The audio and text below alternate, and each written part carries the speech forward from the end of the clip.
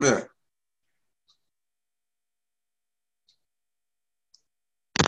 Yes. Hello, welcome. Thank you for coming. Yes.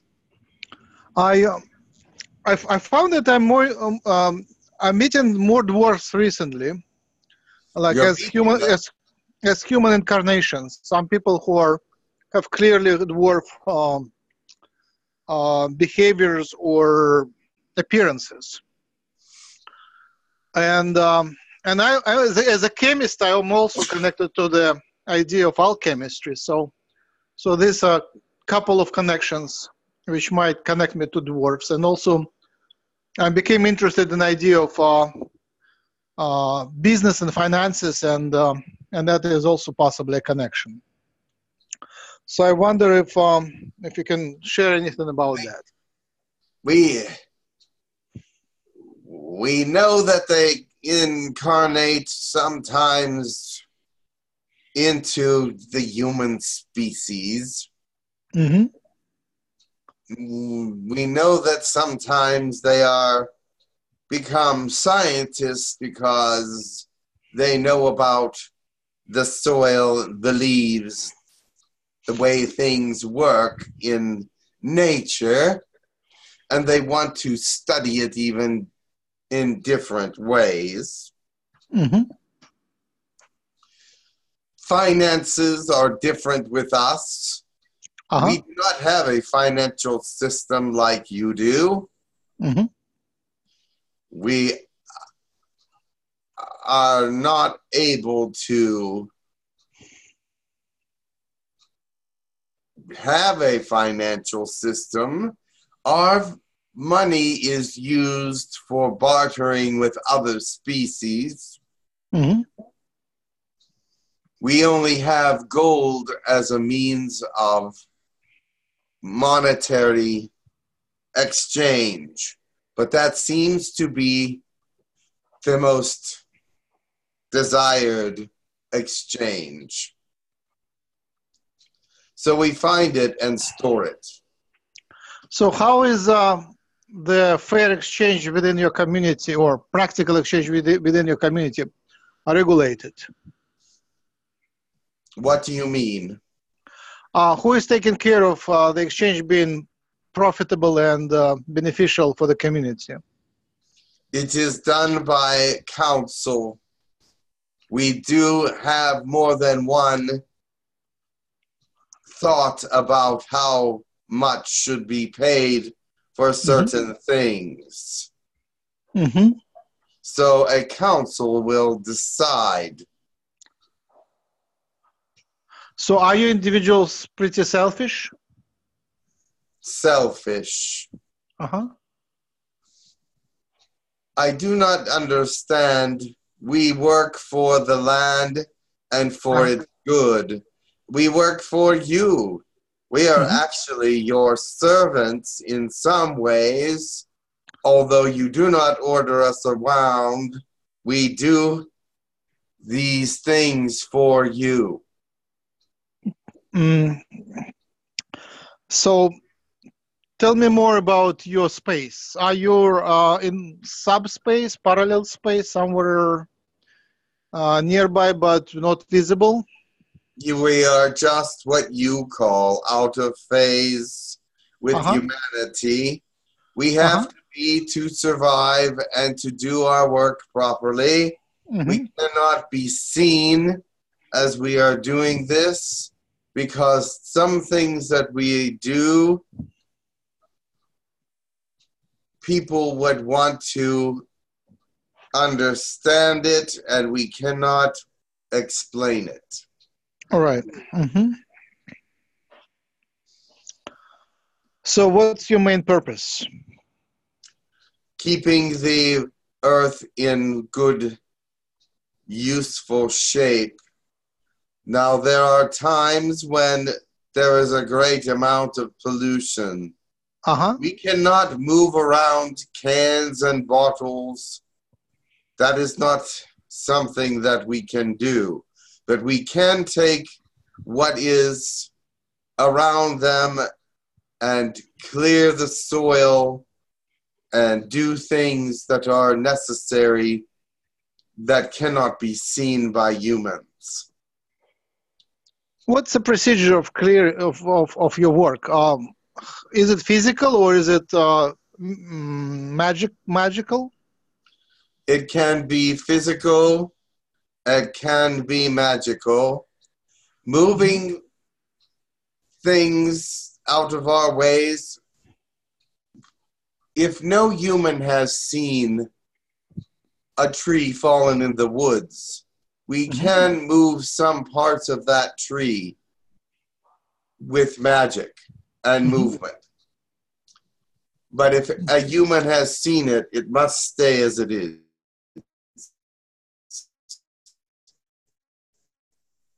I see. We can think with movement if people have not yet looked upon it. But otherwise, it must stay. Right. The other things are work. We take elements out of the ground. We take and add elements to the ground. We also add elements to the water and take elements out of the water. Right. So the oil, mineral, the natural oil, and what is it? Is it made produced from the plants from distant past? Yes. And the fact that we are pulling it out of Earth, does it damage the planet? Yes, in some ways. Yes. How much of the concern is it? They are doing less of it now than they used to, so we are happy that it is slowing down. Now, some places it is not slowing down. In this area, it has slowed down.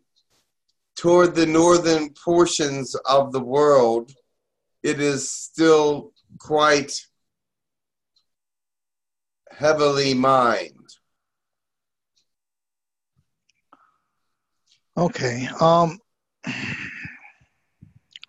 So, what are you living in families? Do you have children? We have no, we are created for this planet and we have no families except all of us are a family together. Right. So are the beings of the dwarfs created, are they created as small individuals and grow, or are you created in a full size? We are created in the size that we appear. What's your population? Can you share like roughly the idea for your population? There are millions of us across the world. But there are far more humans than there are elves and dwarves.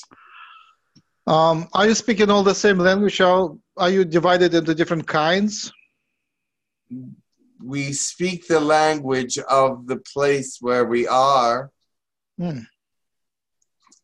but there is elf language and dwarf language and languages within our own societies. But we use more of the language that we feel comfortable with.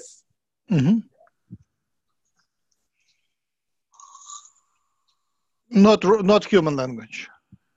Not usually. So in the past you were more communicating with humans. Are you communicating with us now with some individuals? With some, very few.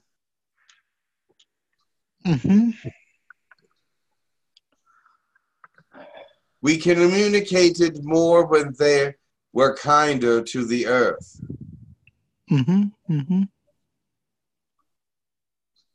Do you have any message for us? Do you have any desires for us?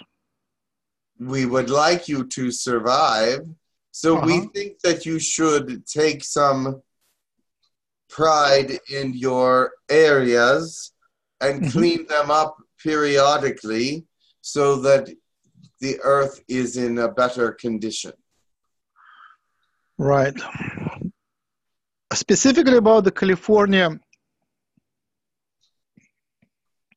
the coastal line, the beach in San Diego, is there like any process happening here? The ocean, is it healthy? Is the earth healthy? Is the ground healthy? It is somewhat healthy. Mother Earth is struggling at this time, and we are trying to help her. And in these volcanic and seismic areas, as you call them, it is more difficult because we see that there is more needed here.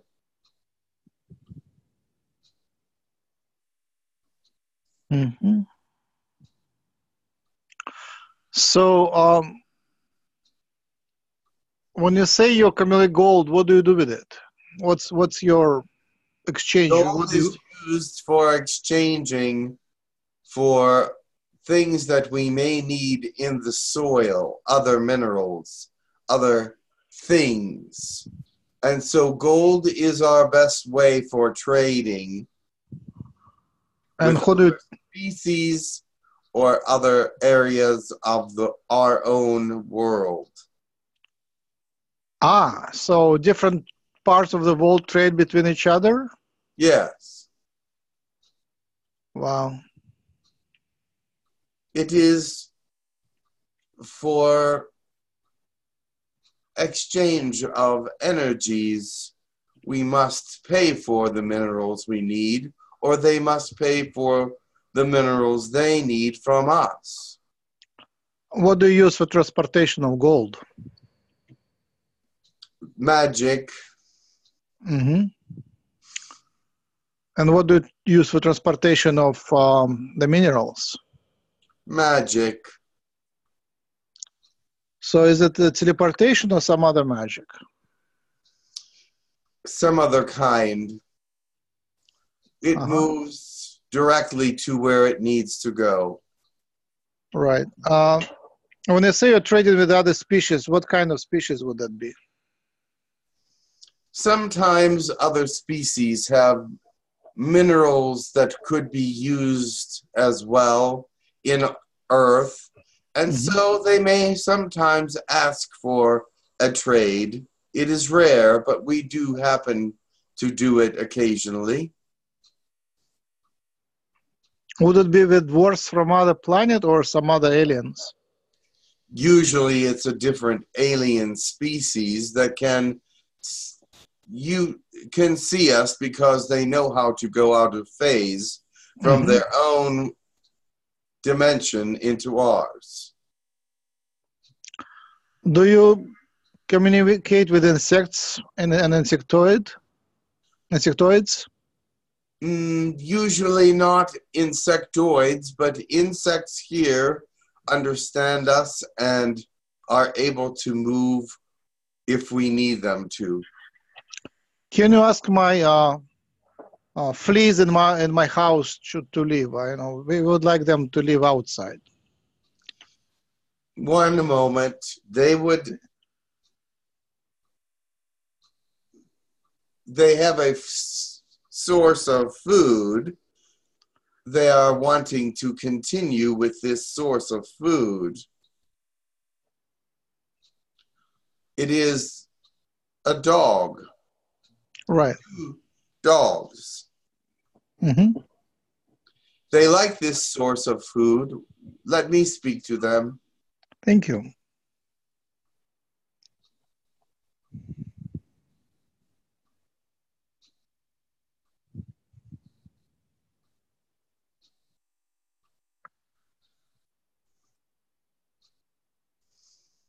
What other source can I offer them?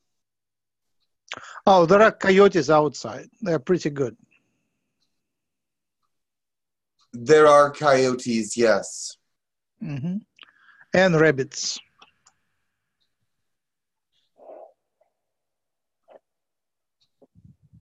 They will consider. Thank you.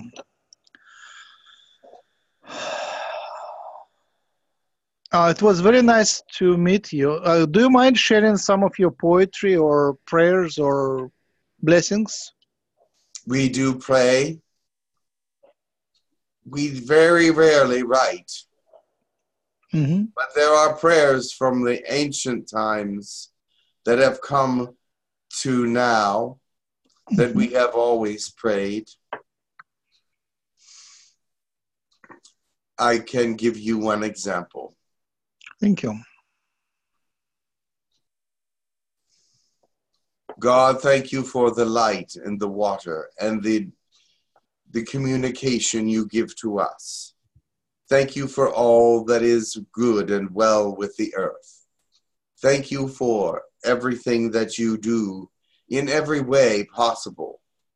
We give you our hearts and our minds so that you may use us in the way you see fit, so that we may be what you need us to be in this area of the world.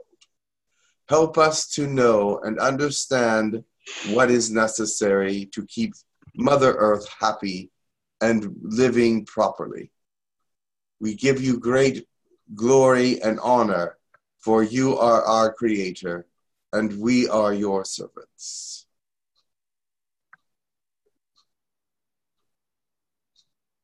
Thank you very much. You're welcome. At this moment, I have to close. And it was very nice to speak to you, and thank you for your help.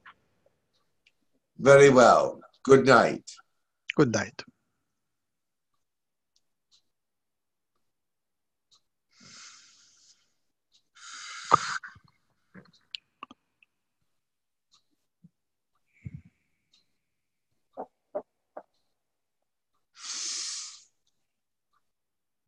Hello? Hey, Jim. Thank Hi. you. You're welcome. I got to go, and have a good day. You too. Take care. All right. Have a good day.